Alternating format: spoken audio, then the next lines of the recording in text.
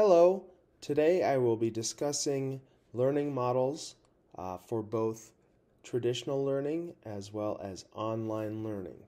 My name is Ryan Cowles. There is a continuum that describes traditional and online learning models. For the traditional learning model, 0% of the work is done digitally or virtually. And typically the content is delivered through instruction of the educator speaking out loud or writing the steps and procedures.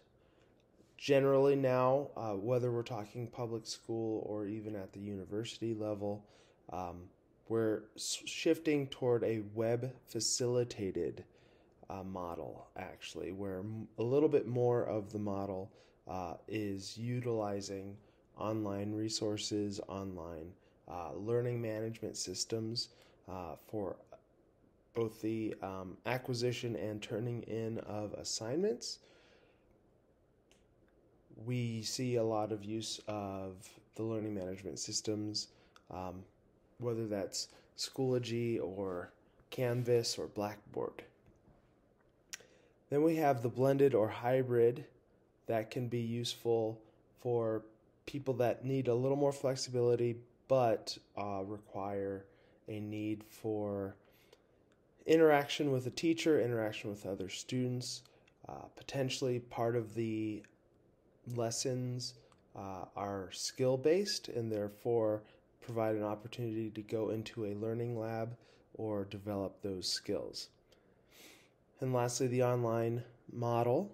Most of the work is done online, and typically there is no face-to-face or virtual meetings, such as what we are utilizing for this classroom at Grand Canyon University. Traditional learning can provide immediate feedback, clarification. A student can ask a teacher a question immediately, and the teacher is able to provide that feedback in real time. Other students can have an impact on the learning, and that can be both positive or negative in terms of positively providing a rich collaboration, whereas negatively distractions can become problematic. And for me, as a science teacher, I try to utilize hands-on learning, laboratory work, and model building, and that's one of the strengths of traditional learning. Compared to online learning, there are potentially greater resources available for the accessibility for all learners. This accessibility can be helpful for learners that might have physical limitations, or they have other alternative learning needs.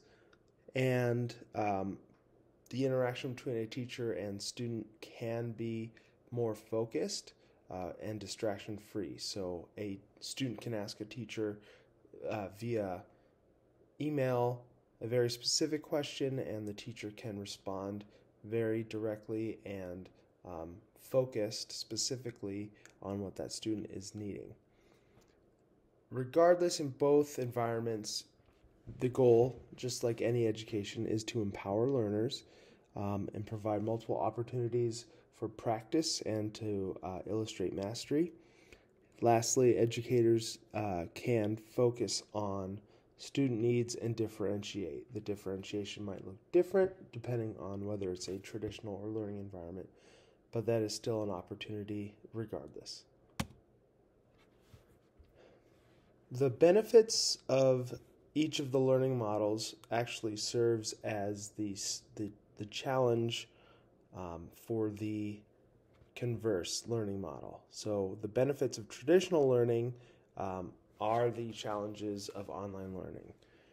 Benefits of traditional learning: you have that face-to-face interaction between peers, students and students, or you have that interaction between educator and student. Traditional learning provides networking opportunities that can lead into working relationships and internships.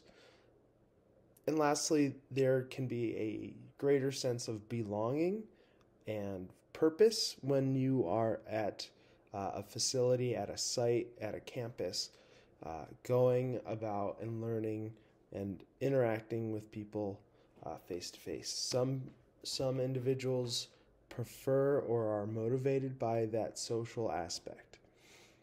The benefits of online learning: again, there's more accessibility, not just in the instruction or in the resources, but rather the timing and location.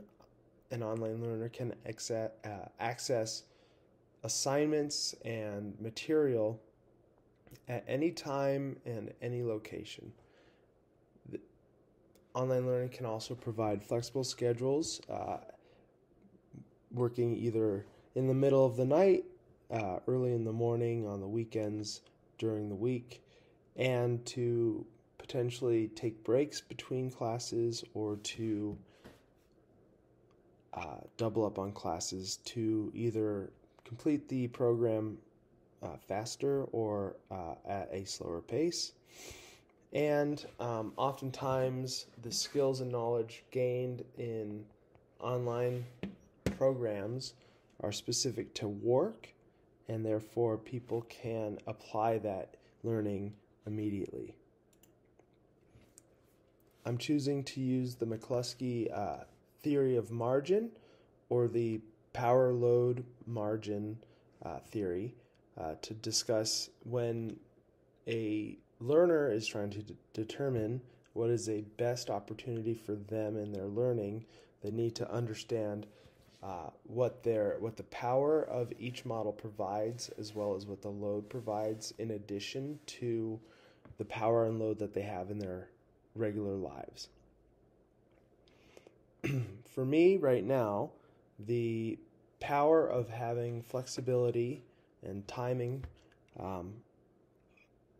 overpowers, I guess you can say, the need for immediate feedback and face-to-face interaction, although those are major motivators for myself.